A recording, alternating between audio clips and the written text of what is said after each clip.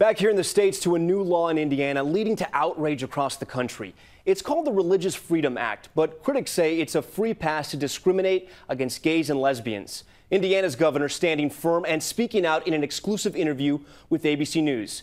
Here's Gio Benitez.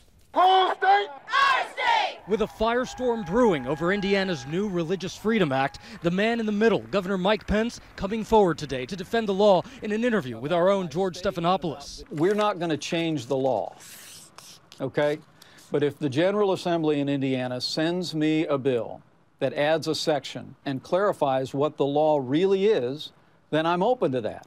Pence arguing similar laws are on the books in other states, but critics say the Indiana version, signed Thursday, gives businesses a license to discriminate, allowing them to refuse services to gay couples for religious reasons, a point George asked the governor about repeatedly on ABC's This Week. Do you think it should be legal in the state of Indiana to discriminate against gays or lesbians?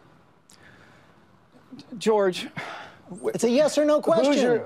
Come on, Hoosiers don't believe in discrimination. This is about protecting the religious liberty of every Hoosier, of every faith. Yes or no, should it be legal to discriminate against gays and lesbians?